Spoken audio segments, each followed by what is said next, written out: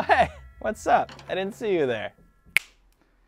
Parents want to give their children the best possible start in life, and that can mean anything nowadays, from choosing the right schools to selecting the gender before birth. Emerging technologies have amazing potential, but there are downsides. So this is why it's important to understand the ethical dilemmas that arise from these new technologies. To duke it out today and talk about these topics, we have Aliza Squared, who are going to explain and take different positions on these topics. For the purposes of this discussion, anytime we talk about gene editing, we're referring to changes to the genome that occur before birth that can be passed down to future progeny. First question, gender selection. Let's say you live in a patriarchal society where women are undervalued. Should parents be allowed to choose the gender of their child before birth?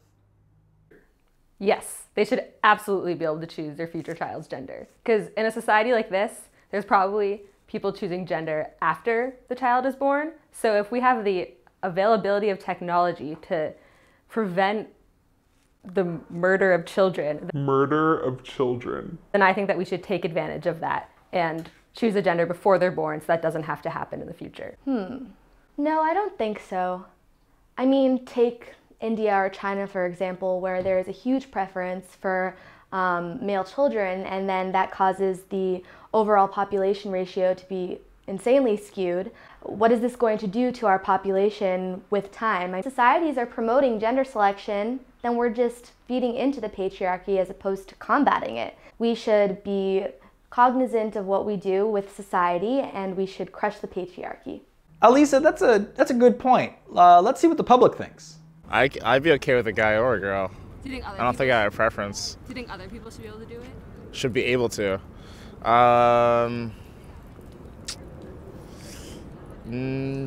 It's a tough question. I mean, it's important to give equal rights to everyone, be irrespective of the gender, male, female, or otherwise. I truly believe in that. So I would want to give equal opportunity to anybody or the newborn, irrespective of the gender. So I wouldn't do it. If you could prevent your child on a genetic level from getting STDs, would you do it?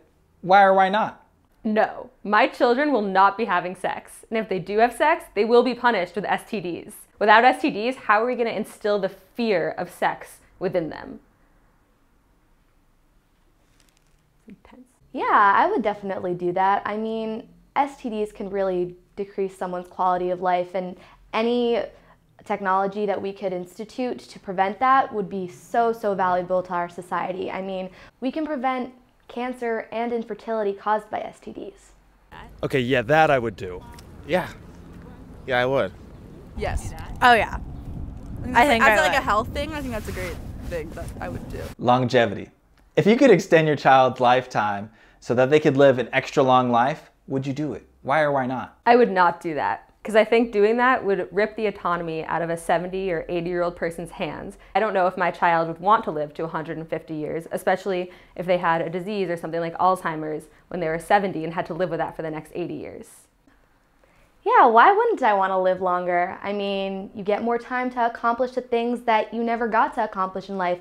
Think about how many people die like knowing that they didn't do something that they really wanted to do in life. That's a horrible feeling of regret, and to be able to diminish that sense of regret, I wouldn't see why not. 150. I don't know. Maybe you'd give me an over-under. Maybe 100. 100 to 110. Yeah, all right. That's plenty. That seems like enough. I don't know. I feel like at that point in life, like, I don't think I would do it. what would you be looking forward to? That would be a sad thing. I mean, unless the entire humanity is going to like live till 150 years, why would I want my child to go through that? No. And, you know, let's see what some cute, adorable puppies think about all this. Treats, oh, so delicious. I love treats. Ooh, yes, give me the treats. Treats. I don't know, wait, who wants to say what? Wait, Let's do this again. You're saying, wait, no, I forget.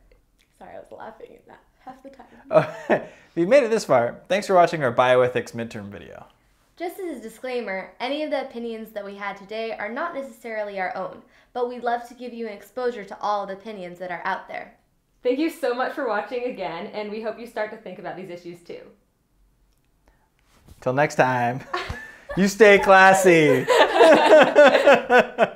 Ciao. Did that sound like a question? I would not let my children be immune to STDs. Sounds like an evil thing to say. No.